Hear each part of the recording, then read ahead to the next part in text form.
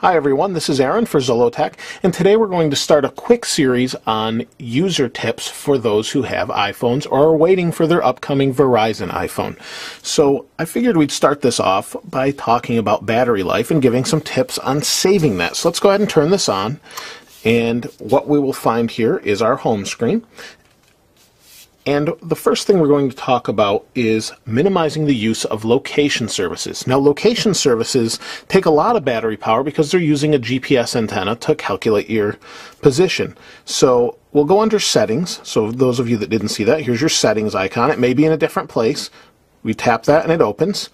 And we go under general for our location services. Location services is right here, and currently it's on. It can be set individually for each app that uses location services, such as Facebook. You can see GPS Drive is a GPS application. We've got some camera data for if it wants to geotag you. You can shut this off individually or off as a whole. We just tap, and it will ask you if you want to turn it off. I don't in this case, and it will stay on. The next thing that you may want to check for saving battery life is push notifications. Push notifications are notifications from applications that can actually send you a notification when there's an update. So if we go here at the top, you'll see notifications and they're on. We can tap on this, and again, we can control them individually. We can shut them off altogether, or we can control them in each app. So in this case, I use notifications on Twitter, so when someone direct messages me on Twitter, it actually sends a pop-up to the screen and tells me the message, and then if I want, I can go into the application and grab that message and read it. I can shut these things off individually, sounds, alerts, and badges, or all of them at once. So that will save you some battery life for sure. I have them off on these different applications for that reason. It does save me battery life. The next thing you're going to look at is the data options, which is basically fetching new data constantly or less often, and that is done via your mail, contacts, and calendars. Mail has a lot of different options as far as what you can do with it, but the things that use the most battery have to do with push email. And for those of you that don't know what push email it is, basically it takes your email and connects with the account kind of constantly and pings it and says, is there a new email? And within seconds of receiving the new email, it pushes it to the phone so that you have it what seems to be instantly or almost instantly. That takes up a lot of battery over time. So to access that, let me go back, fetch new data is set to push. We go into here. We can shut off push data, so I'll do that to show you. And then below this, we have options for how often we want it to look then. If we don't want it to be pushed, we want to see how often the accounts that don't support push data actually will check your email. So we have 15 minutes, 30 minutes, hourly, or manually.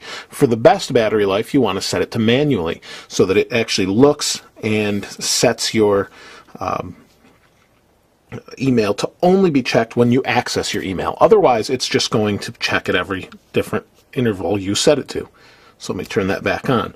The next thing you want to check for is fewer email accounts. These email accounts can be set up individually to pull data. And let's go under the Mobile Me account, which actually has Find My iPhone. Find My iPhone actually will use the location services to locate your iPhone using Mobile Me. If you go to me.com and have an account, you can pinpoint where your iPhone is and send a message to it, and you can actually remote wipe it if you lose it.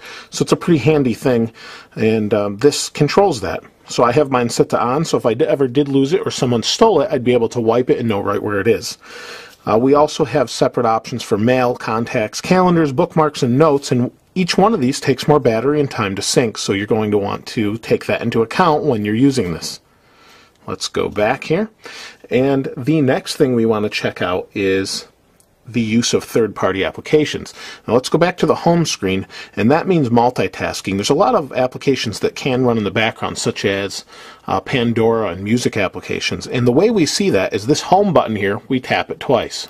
Double tap, double click. And we can scroll. And here's all the applications that are suspended currently and taking up memory and possibly using data or running in the background. So to shut those, we tap and hold. You'll see them start to jiggle, and we have minus signs. We can tap, we can tap the minus sign to close each one of these applications, therefore saving us more battery and actually freeing up some memory and sometimes speeding up the phone when it starts to bog down. So you can see I just closed these all out,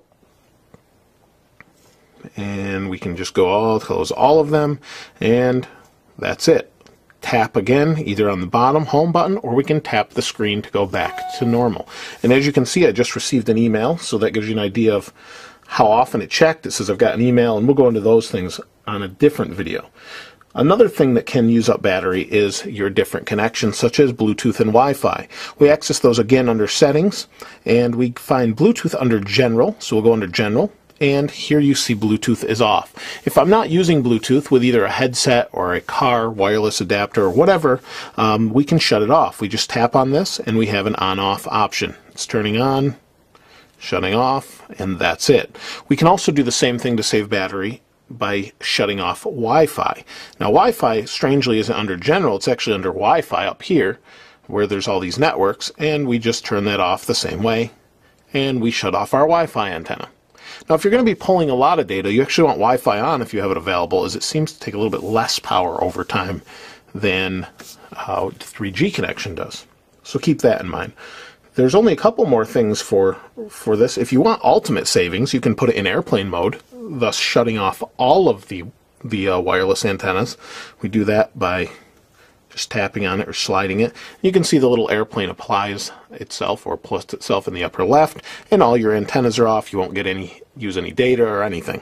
You'll be able to use it as an iPod and use all the applications, but you won't be able to have a connection. Let me turn that back on. One of the last things is the brightness. Here we have a brightness setting.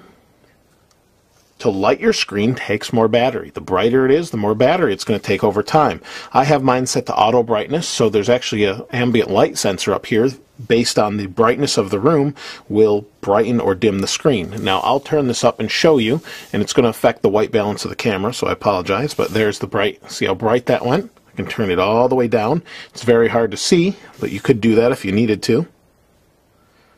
And the auto brightness does help, like I said, especially if you're in a bright area and it's sunny, you want the brightness on, it will kick the brightness up when it senses the extra sunlight.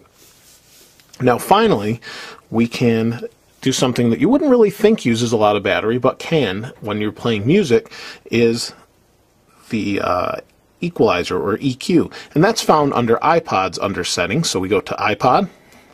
And here is your EQ. You have different settings for your equalizer. If you turn that off, you're going to use less power while using your iPhone as an iPod and listening to music. And for whatever reason, that does save quite a bit of power according to Apple. There is another thing for those of you that have a 3G or a GSM, I should say, iPhone like this one that's on AT&T or has a SIM card, and that is your 3G connection. 3G data usage actually takes more power than Edge, which is slower and more like dial-up, but it will consume less power. So under network here, we have enable 3G. If I turn that off, I can turn off cellular data altogether here, which will also save power. But that will save us some power if you don't need to be accessing the internet constantly or you need to really conserve power.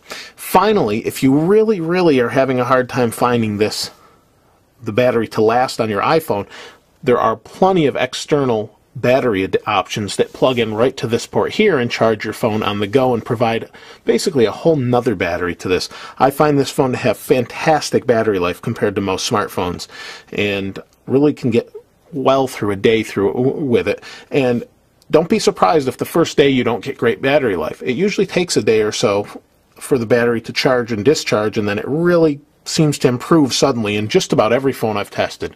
So that's going to be a key to any of you that first get your iPhone and think maybe you have a bad battery. Give it a day or two. You'll see a big increase. And for any of those that are getting a Verizon iPhone, congratulations. Finally, it's there, I know. And hope this helps you out. Check back soon for the next video. And this is Aaron. I'll see you next time.